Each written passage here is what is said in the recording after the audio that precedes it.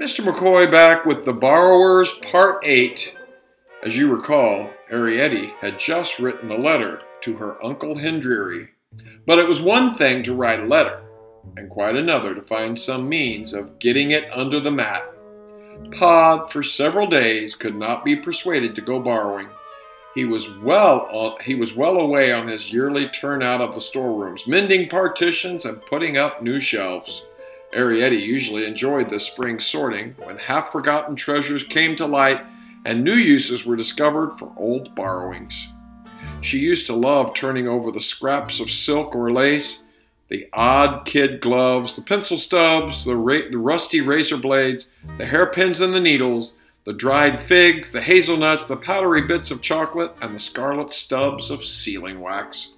Pod, one year, had made her a hairbrush from a toothbrush, and Homily had made her a pair of Turkish bloomers from 2 glove fingers for knocking about in the mornings.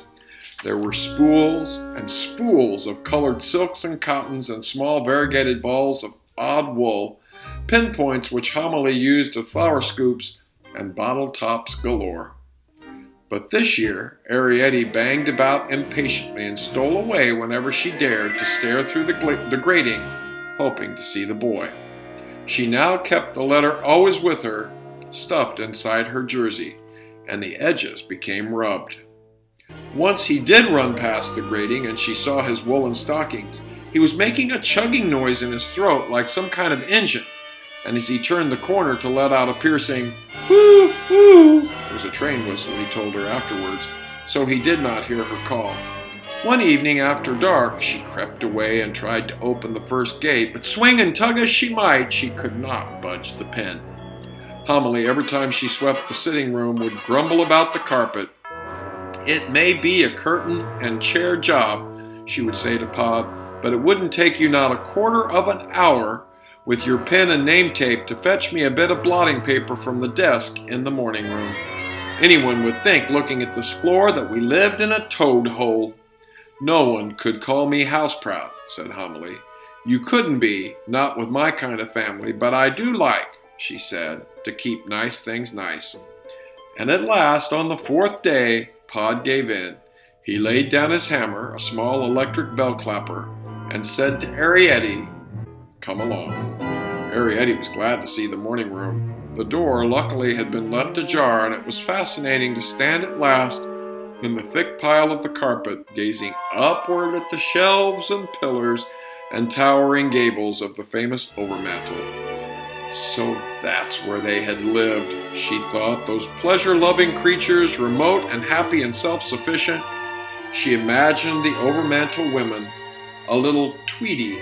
Homily had described them with wasp waists and piled Edwardian hair, swinging carelessly outward on the pilasters, lissom and laughing, gazing at themselves in the inset looking glass which reflected back the tobacco jars, the cut glass decanters, the bookshelves, and the plush-covered table. She imagined the overmantel men, fair they were said to be, with long mustaches and nervous, slender hands, smoking and drinking and telling their witty tales, so they had never asked Homily up there. Poor Homily, with their bony nose and never tidy hair. They would have looked at her strangely, Arrietty thought, with their long, half-laughing eyes, and smiled a little, and humming, turning away. And they had lived only on breakfast food, on toast and egg and tiny snips of mushroom, sausage they'd have had, and crispy bacon, and little sips of tea and coffee. Where are they now? Arrietty wondered. Where could such creatures go? Pod had flung his pen so it stuck into the seat of the chair and was up the leg in a trice, leaning outward on his tape. Then, pulling out the pen, he flung it like a javelin above his head into a fold of curtain. This was the moment, Arrietty thought, and felt for her precious letter. She slipped into the hall. It was darker this time, with the front door closed, and she ran across it with a beating heart. The mat was heavy, but she lifted up the corner and slid the letter under by pushing with her foot. "There," she said, and looked about her. Shadows, shadows, and the ticking clock. She looked across the great plain of floor to where in the distance the stairs mounted. Another world above, she thought, world on world, and shivered slightly. What do you think Arrietty's going to do now? Share with your fellow listener.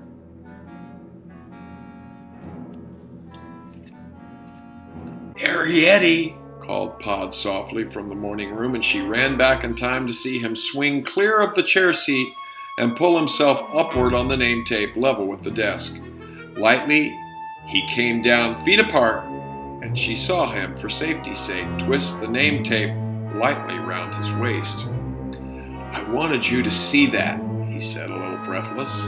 Blotting paper, when he pushed it, floated down quite softly, riding lightly on the air, and lay at last some feet beyond the desk, pink and fresh on the carpet's dingy pile. "You start rolling," whispered Pod. "I'll be down." And Arrietty went on her knees and began to roll the blotting paper until it grew too stiff for her to hold.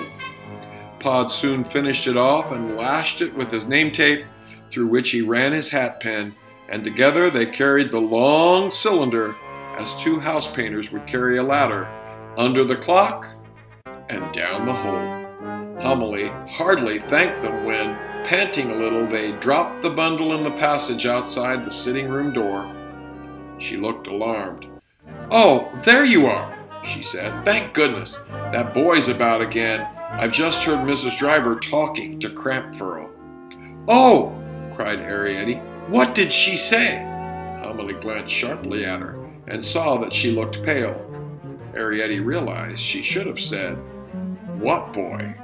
but it was too late now. "Nothing real bad," Homily went on, as though to reassure her. "It's just a boy they have upstairs. It's nothing at all, but I heard Mrs. Driver say that she'd take a slipper to him. See if she wouldn't, if he had the mats up once again in the hall." "The mats in the hall?" echoed Arrietty. "Yes, 3 days running," she said to Crampfurl. "He'd had the mats up in the hall. She could tell," she said, "by the dust and the way he'd put them back. It was the hall part that worried me, seeing as you and your father—" "What's the matter, Arrietty? There's no call for that sort of face. Come on now, help me move the furniture, and we'll get down the carpet." Oh dear, thought Arrietty miserably, as she helped her mother empty the matchbox chest of drawers. 3 days running he's looked and nothing there. He'll give up hope now. He'll never look again. Do you agree with Arrietty that the boy's not going to look for the letter now? Share what you think with your fellow listener.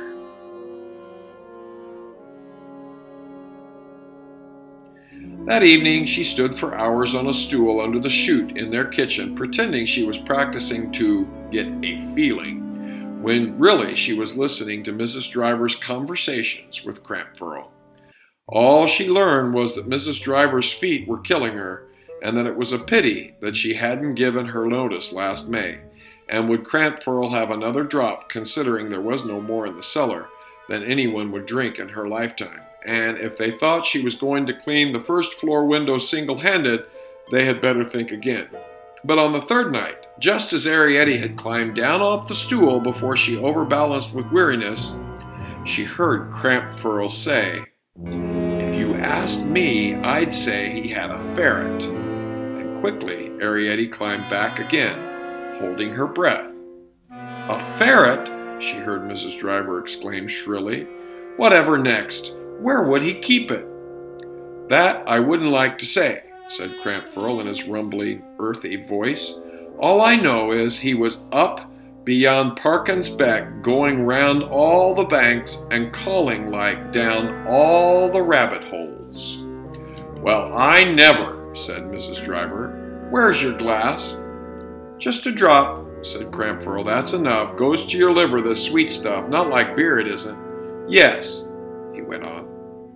"When he saw me coming with a gun, he pretended to be cutting a stick like from the hedge.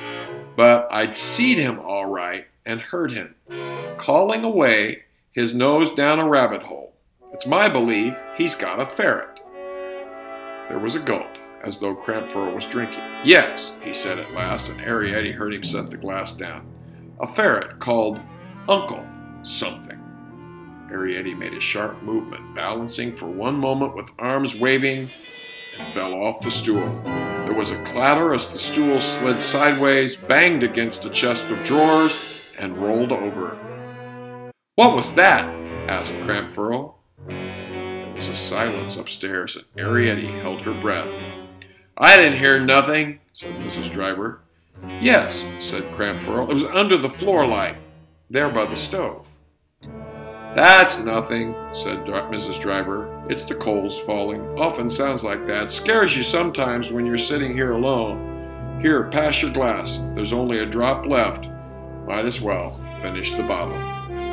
"They're drinking fine old Madeira," thought Arrietty, and very carefully she set the stool upright and stood quietly beside it, looking up. She could see, through the light, occasionally flicked with shadow as one person or another moved a hand or arm. "Yes," went on Crampfurl, returning to his story, "and when I come up with me gun," he says, "all innocent-like to put me off, I shouldn't wonder. Any old badger sets round here?" "Artful," said Mrs. Driver. "The things they think of. Badger sets." And she gave her creaking laugh. "As a matter of fact," said Crampfurl, "there did used to be one, but when I showed him where it was, he didn't take no notice of it. Just stood there waiting for me to go." Crampfurl laughed. "Two can play at that game, I thought, so I just sits myself down, and there were the two of us." "And what happened?" "Well, he had to go off in the end, leaving his ferret. I waited a bit, but it never came out. I poked around a bit and whistled. Pity I never heard properly what he called it. Uncle something. It sounded like—" Arrietty heard a sudden scrape of a chair. "Well," said Crampfurl, "I'd better get on now and shut up the chickens." The scullery door banged, and there was a sudden clatter overhead as Mrs. Driver began to rake the stove. Arrietty replaced the stool and stole softly into the sitting room, where she found her mother alone. So do you think Arrietty was glad to hear what Crampfurl and Mrs. Driver were talking about, or was she distressed by this information? Share what you think with your fellow listener.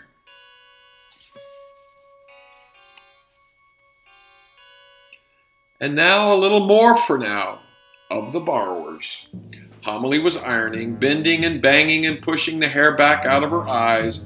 All round the room, underclothes hung airing on safety pins, which Homily used like coat hangers. "What happened?" asked Homily. "Did you fall over?" "Yes," said Arrietty, moving quietly into her place beside the fire. "How's the feeling coming?" "Oh, I don't know," said Arrietty. She clasped her knees and laid her chin on them. "Where's your knitting?" asked Homily. "I don't know what's come over you lately, always idle. You don't feel seedy, do you?" "Oh," exclaimed Arrietty, "let me be." And Homily for once was silent. "It's the spring," she told herself. "Used to take me like that sometimes, at her age." "I must see that boy," Arrietty was thinking, staring blindly into the fire. "I must hear what happened. I must hear if they're all right. I don't want us to die out. I don't want to be the last borrower. I don't want—" And here Arrietty dropped her face onto her knees to live forever and ever like this, in the dark, under the floor. "No good getting supper," said Homily, breaking the silence. "Your father's gone borrowing. To her room. And you know what that means." Arrietty raised her head. "No," she said, hardly listening. "What does it mean?" "That he won't be back," said Homily sharply, "for a good hour and a half. He likes it up there, gossiping with her and poking about on the dressing table, and it's safe enough once that boy's in bed. Not that there's anything we want special," she went on. "It's just these new shelves he's made. They look kind of bare, he says, and he might, he says, just pick up a little something." Arrietty suddenly was sitting bolt upright. A thought had struck her. leaving her breathless and a little shaky at the knees. A good hour and a half, her mother had said, and the gates would be open. "Where are you going?" asked Homily as Arrietty moved toward the door. "Just along to the storerooms," said Arrietty, shading with one hand her candle dip from the draught. "I won't be long." "Now don't you untidy anything," Homily called out after her, "and be careful of that light." As Arrietty went down the passage, she thought, "It is true. I am going to the storerooms to find another hat pin. And if I do find a hat pin and a piece of string, there won't be any name tape. I still won't be long because I'll have to get back before Papa. And I'm doing it for their sakes," she told herself doggedly, "and one day they'll thank me." All the same, she felt a little guilty. Artful, that's what Mrs. Driver would say she was. There was a hat pin, one with the bar for a top, and she tied on a piece of string very firmly, twisting it back and forth like a figure of 8, and as a crowning inspiration, she sealed it with sealing wax. The gates were open, and she left the candle in the middle of the passage where it could come to no harm, just below the hall by the clock. The great hall, when she had climbed out into it, was dim with shadows. A single gas jet turned low made a pool of light beside the locked front door, and another faintly flickered on the landing halfway up the stairs. The ceiling sprang away into height, and darkness all around was space. The night nursery, she knew, was at the end of the upstairs passage, and the boy would be in bed. Her mother had just said so. Arrietty had watched her father use his pen on the chair, and single stairs in comparison were easier. There was a kind of rhythm to it after a while. A throw, a pull, a scramble, and an upward swing. The stair rods glinted coldly, but the pile of the carpet seemed soft and warm and delicious to fall back on. On the half landing, she paused to get her breath. She did not mind the semi-darkness. She lived in darkness. She was at home in it, and at a time like this, it made her feel safe. On the upper landing, she saw an open door and a great square of golden light which like a barrier lay across the passage. "I've got to pass through that," Arrietty told herself, trying to be brave. Inside the lighted room, a voice was talking, droning on. We'll find out what happens to Arrietty, Pod, and Homily as The Borrowers continues.